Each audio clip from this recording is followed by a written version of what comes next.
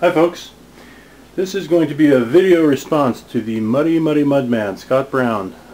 He recently made a video called Part A, the Prop Carving Machine, Invention by Muddy. And first of all, the point of that video is wind turbine blades, specifically making one out of a 2x4, and he came up with about the best idea I'm aware of out there for doing that, as far as a little jig that he set up with reasonably simple materials, a skill saw and everything else. Watch that video. I'll put a link down below for that.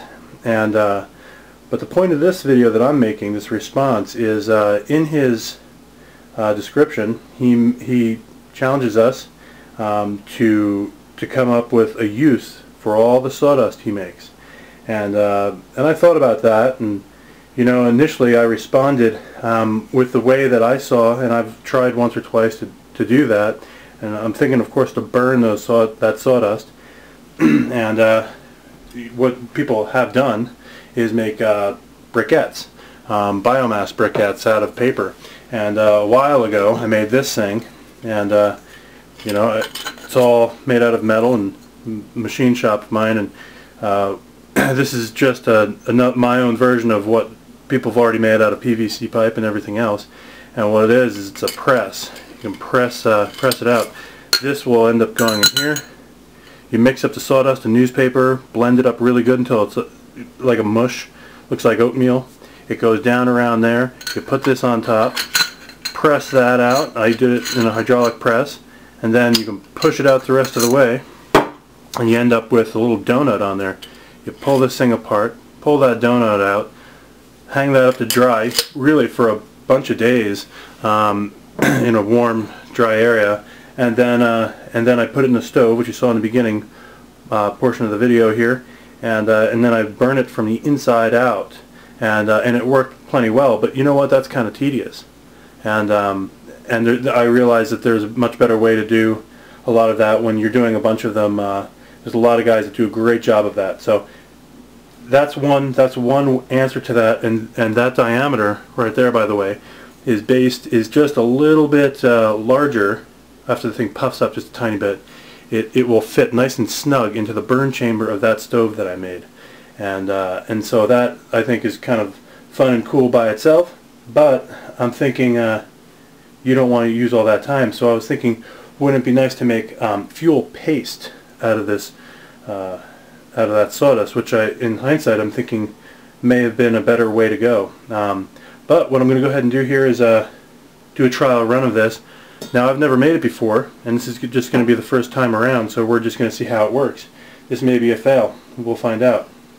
But I've measured out. I've got a little measuring cup here. This measures, you know, all different ways, but we're going to go ahead and use ounces. So this is fluid ounces, and so we're going to measure volume here. I have already measured out almost 4 of these cups, so that would be 16 dry ounces. But again, this is oh, by the way, this is sawdust, of course, but this is maple, and a buddy of mine does floor. Buddy James of mine gave me a great big garbage bag. I kind of told him I was interested in this, and this is really fine. So keep that in mind as far as the consistency. It's maple, it's very fine, and it crushes down a lot. So it's puffed up, 16 ounces volume of that. We're going to go ahead and put that in this mixing bowl. Sorry, it's very small here. And put that in there. Then we'll go ahead and use the alcohol. And this will be a little bit arbitrary, but at least we'll get measurements, and then we'll get some better measurements of the burn time. Let's go ahead and you know, I just think this stuff is going to soak up a lot, so let's go ahead and do a full 4 ounces of rubbing alcohol. And this is 91% rubbing alcohol. Isopropyl, I believe it's called. This is taking a little while. Should have had this done like a proper cooking show. That's a lot of fuel right there. That by itself is going to cook something. I don't know what, but so there's that. And then we'll do a little bit of oil. Now I was thinking the oil would be nice to just give it a little more burn time, and I realized some of that alcohol could be evaporating in there. Alright, so there's your alcohol. Let's go 2 ounces of that. Again, kind of arbitrary, but I'm thinking this stuff is pretty dry. Now I probably should have mixed those fluids together in the first place. Not sure how well this is all going to work, and I should have a much larger bowl. There's a few errors here, but if you don't mind putting up with it. So I'll mix this as best I can, and I'll go ahead and stuff it into this little burn chamber thing I've made here. I'll show you.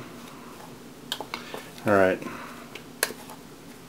Again, this is really fine sawdust, so I imagine once you get that blend right of alcohol and oil, you'd probably have that pre-mixed in another container completely and make this process a little quicker and just sort of, you know, make it from the hip like you were making pancakes or something like that. So anyway, there's that. Now I've got this burn chamber here. Like I said, I've got that for the briquettes, but this is something. It fits in that burn in the chamber. It fits into there so that there's a little bit of room so the air can get up and around it. And I'm thinking that's going to be good for us here. So anyway, this is just expanded steel, tack welded, probably thin gauge, probably 20 gauge mild steel. So technically this thing could burn out. I'm just going to use my hands here. This is pretty sloppy on the table. See how it works. Sorry, this video is a little slow moving. Wasting your guys' time. Other videos to watch, I'm sure. Alright, so that seems to be working, going in there. So, there I go. I'm going to pack that in.